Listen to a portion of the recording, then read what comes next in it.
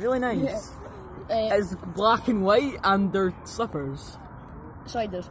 You've got US, UK size 7, 8. Yeah. You've got like. It nice, comes with a bagel included. Yes. Oh yeah. And you've got nice, soft on the bottom. Got some holes. Yep. And you've got like a nice little pattern, and you should add some texture and shade to that. Yeah. Yeah, and you can get. And you come round the front. This is the bit where you put your feet. And normally when you wake up, lesbians would put on some sliders and go about the house. Yeah. So this is what these are used for. Oh yeah.